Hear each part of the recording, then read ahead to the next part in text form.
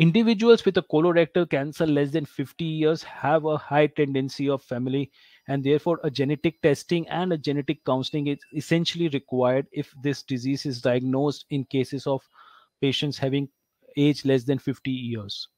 Because then you have to go and look for the family members for the screening for the colonoscopy, and if you find polyposis, then you have to look as the number of the polyposis. If they are between 100, then it's an APC or MUTYH mutation testing, you have to do it. If they are more than 100 of the polyps, then APC testing is to be done. And in case of the negative genetic testing, treat all cases as a familial one because of the high incidence of the uh, familiarity in these patients. Now, various mutations, as I said, you have to find out what syndromes it is. Syndromes with adenomatous polyps includes the APC gene mutations, the MMR gene mutations. The syndromes with the hematomatous polyps includes the Peutz-Jeghers syndrome, the juvenile polyposis syndrome, the Cowden syndrome, the mixed polyposis syndrome, the BPR syndrome. Other familial syndromes, which includes with the MYH, it includes the familial adenomatous polyps. With the family history of colon cancer includes, which has a more than 3 times the degree in case of the first degree relatives, and so on and so forth. The syndromes goes and forth. You have to find out the FAP also, where the Gardner and the Turcot syndrome are quite common with the adenomatous polyposis. With the hereditary non-polyposis colorectal carcinomas, you have to find out the MSH2, MLH1, MSI, the PMS2. With the MYH associated polyposis, which is having a multiple GI polyps, autosomal recessive MYH gene has to be looked for too. The Peutz-Jeghers most commonly has the STK11 syndrome gene mutated. The Cowden syndrome has the P10 mutation. The juvenile polyposis syndrome has the BMPR1A mutation. And 50% of the adults with will be found to have an at least one colorectal polyp during their lifetime. 30% of the adults will be found to have at least one colorectal adenoma during their lifetime. And these polyps and adenomas are precancerous. They have the potential to develop into invasive adenocarcinomas. And that's why the syndrome, when associated with polyposis, should be very carefully looked forward to. And as I showed, that those with polyposis with FAP syndrome, they have a lifetime risk of multiple cancers, not only colorectal cancers, which is more than 99% incidence, but the duodenal periampullary cancers around 12%, thyroid 2%, gastric 2%, pancreatic 2%, hepatobiliary again 2% of them. The additional extracolonic cancer risk also are associated with familial adenomatous polyposis. The stomach 61%, desmoid tumors 15%, duodenal adenomas 100%, osteomas 20%, dental abnormality 17%, and so on and so forth.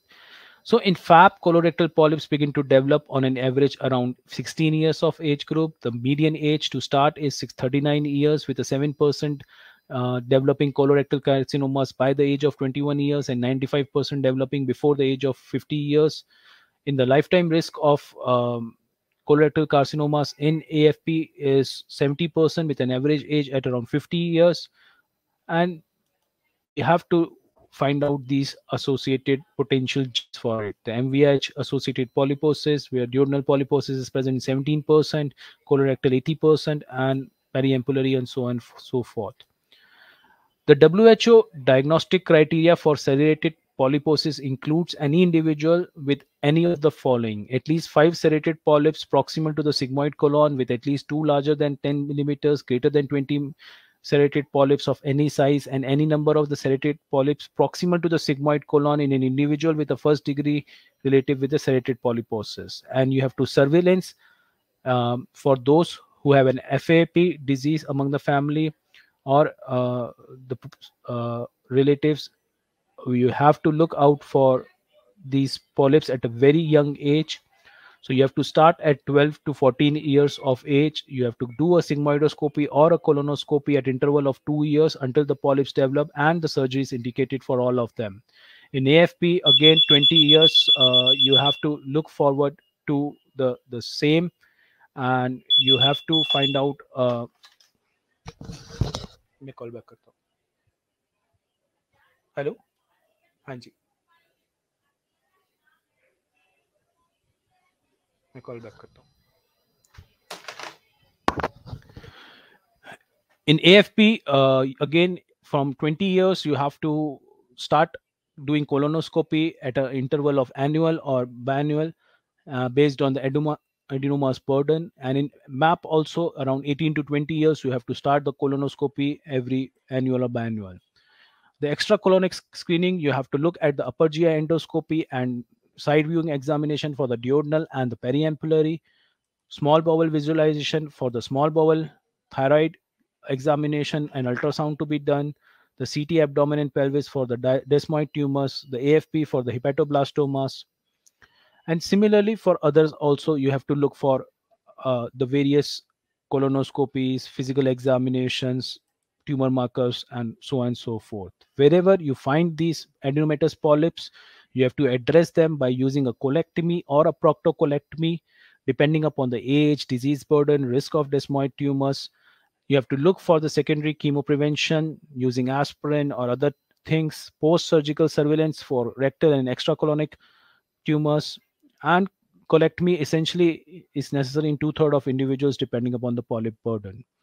Chemoprevention, that as I've told, COX2 inhibitors, aspirin mostly investigated, primary chemo prevention not demonstrated, secondary chemo prevention to reduce the number and the extension of the colorectal things.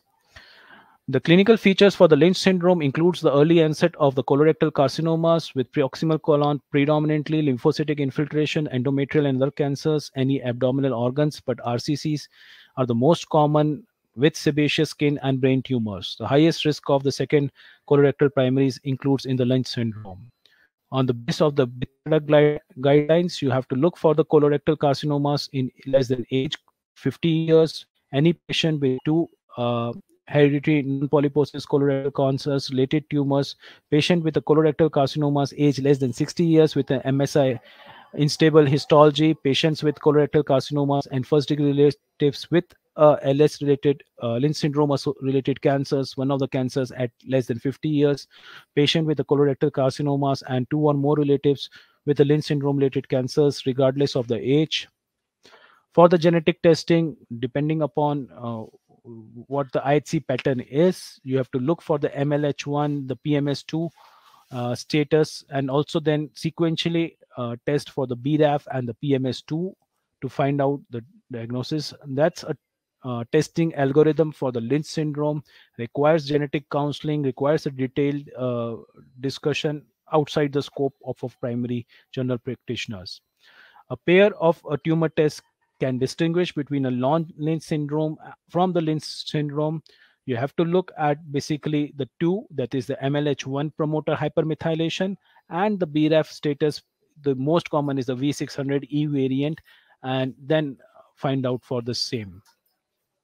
The recommended screening management for members at the risk of Lynch syndrome: colonoscopy every annually, endometrial sampling every annually, transvaginal ultrasound every annually, beginning at the age of 25 to 30 years, urine analysis, and the history and physical examination.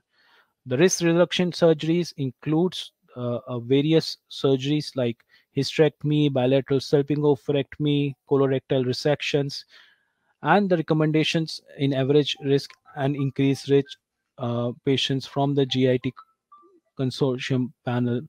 You have to look at the colonoscopy. You have to offer every 10 years the fecal blood examination plus the flexible sigmoidoscopy, offer screening. आधे घंटे में call करना